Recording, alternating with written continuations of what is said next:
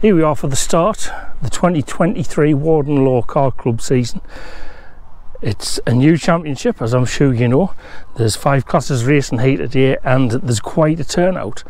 We're quite lucky here because over the last week a lot of the country has been hit by quite bad weather, and even though we're in one of the colder parts of England, it's actually been quite warm today and the snow's long gone. Not that we had very much. So the way the day is going to work is there's practice, qualifying, 2 heats, a pre-final and a grand final for all 5 classes. So there's going to be plenty of exciting racing and certainly some exciting things to watch, and we'll catch up with the winners at the end of the day. It is a busy time of year in all forms of motor racing, and exciting too, as nobody knows quite what the season ahead will hold. In the case of this new series, which is at the forefront of the future of karting, as the very first venue to work with Motorsport UK on their new clubman's licence, it is a time where the points tables are empty. By the end of the day, the first winners will take their places at the top of their respective championship tables. But as we all know, in karting, more than other forms of motor racing, with the fast and furious nature of competition heading to the finals, it does not always indicate ultimate pace. One moment can make or break the result for a driver more than other forms of motor racing. But we are going to get our first taste of how the different categories are going to go. The feeling in the air at Warden Law at the start of this new era is one of strong positivity. It might be a new adventure, but the circuit has revelled in competitive karting over the last few years. Operationally, it was just business as usual, the best way to be. Everybody had a job to do. In that sense, it was just another race day, but you couldn't hide the fact that there was a bit of walking on air going on. There was a spring in the step of everyone involved in running the show. Sure, the venue has hosted the highest levels of British karting over the last couple of seasons, but this time it was something a bit more. This one was theirs.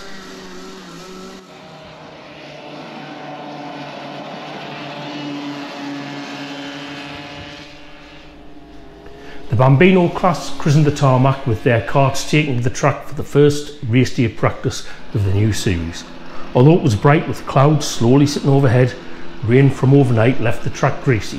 And, as was the case with all 5 championships, the early running was way off the pace of later in the day. In fact, there was a 20-second difference between the fastest time in FP1 and the pole position time from qualifying. Sebastian Crawford set the pace in the running leading up to the races. And there was another Sebastian, this time McCarthy, who took control with 2 heat wins and topped in the pre-final to grab pole for the final itself. Although Freddie Blackshaw got the jump slightly from the standing start, it was McCarthy who took the lead into turn 1. The youngster would not be headed and immediately pulled away. Behind the lead, a kerfuffle in the mid-pack saw Jamie Walsh finish the first lap in 3rd, with Crawford chasing him down. Phoebe Rogers was in 5th after being hit on the outside at centre 1 by Abel Hutton, who recovered from the resultant spin and was able to make a more successful move for the same place on the next lap, but this time on the inside. McCarthy was relentless in his lapping at the head of the field, building a solid gap over Blackshaw.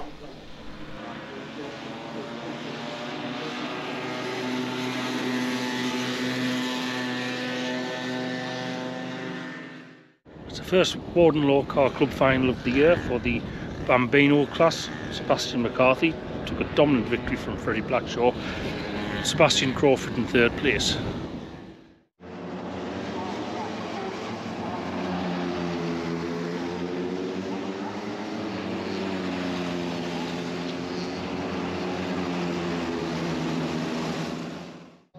Up now is the Micromax final.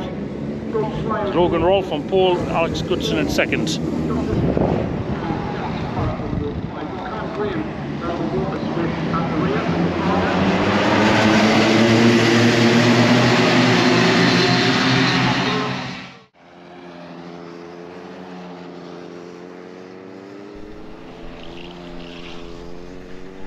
As with the Bambino class, the track picked up speed from the Micromax runners.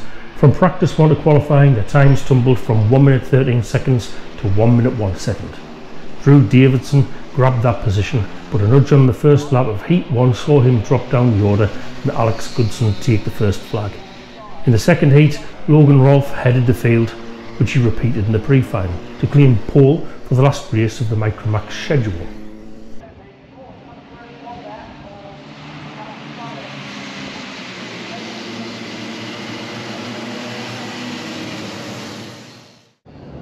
mid-grid kerfuffle into turn 1, and early on the leaders had a bit of a clash into the chicane, which left Lewis Cicaldi in the lead, where he was able to pull up quite a gap from Logan Rolfe, up about 4 seconds, but Rolfe wound in the last couple of laps to be 2 seconds down at the close, with George Swire coming home third.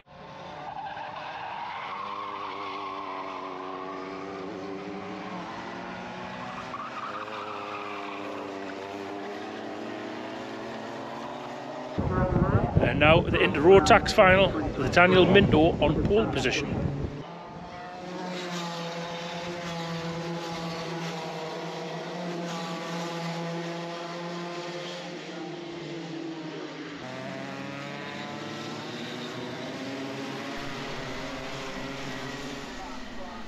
The Inter-Rotax Minimax section, it could be said that their knowledge is power.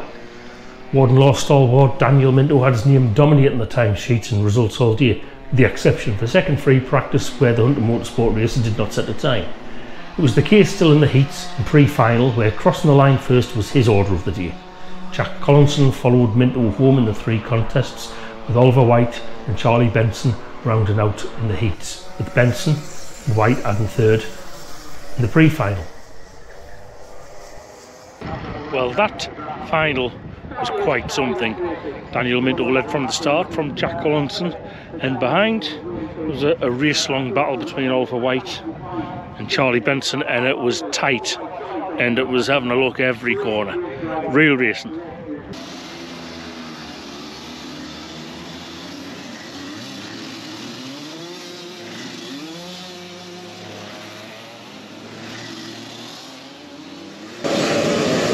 Time for the Junior Rotax final now.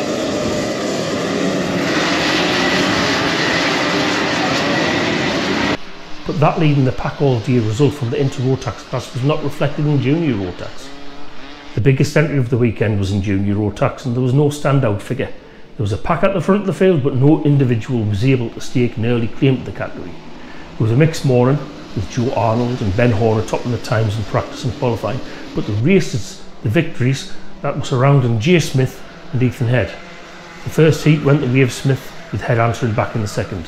Smith took the pre-final and pole position for the final face-off. The pace was metronomic at the front of the field, and at the front every lap was kept under 52 seconds, but the main battle was for third and fourth, with a couple of position swaps.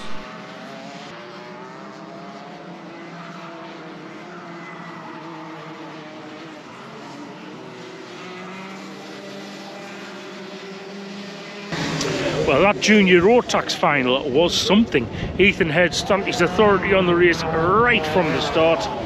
There was a strong battle for second, third and fourth between Jay Smith, Jack Hobson and Kasper Tomolowski, with Smith coming out second after a fantastic move. But he and Hobson, ooh, there was some fantastic overtakes there.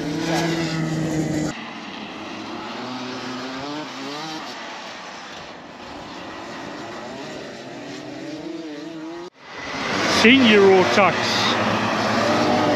and there appears to be a few little bits of rain in the air. The fastest karts were naturally the headline act, even though the grid didn't match the size of the junior category. 2020 Senior Rotax champ Morgan Porter was on hand to race with Hunter Motorsport. He was on point for most of the day. Max Kettle took the fastest time in one practice session, but everything else was grabbed by Porter. It might have looked like a walkover at points, but it was not. Scottish racer Angus Scrivener kept close enough to take second place in each of the pre-final and the final, and he made sure that the leader didn't have a chance to back off, even as a light shower arrived at the beginning of the final. Had Porter allowed a break in concentration, he would have been caught. But as you'd expect from a racer with success already in this category, he hammered it home. Thomas Wood took third in the last 2 races of the day, with Max Kettle following home in fourth.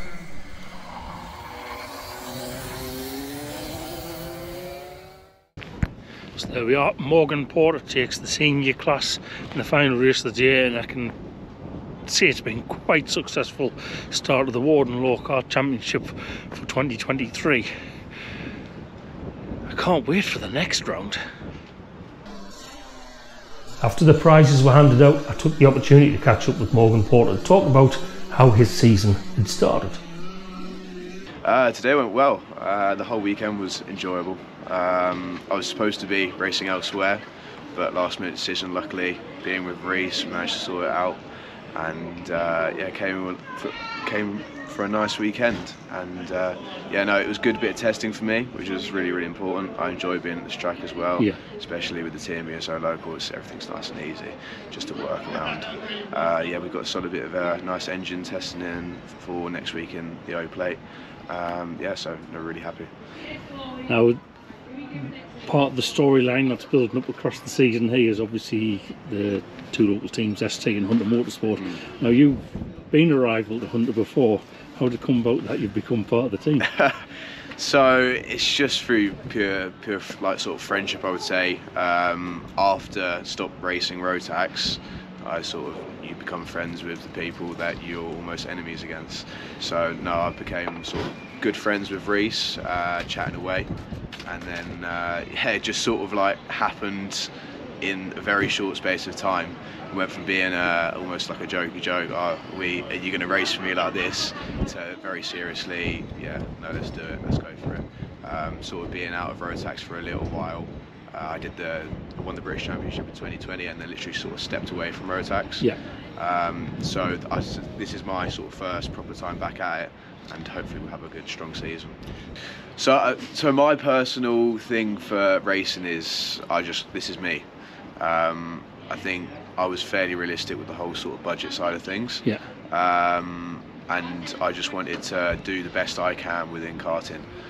So now that luckily means I'm able to keep racing for a little while longer, thanks to the help of Reese, obviously. But I do my KZ campaign as well. Yeah.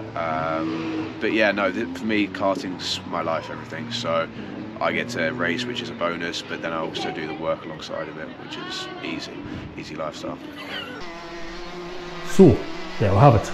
One round done, and now we begin the journey through to November, where the inaugural Warden Law Kart Club champions will be crowned.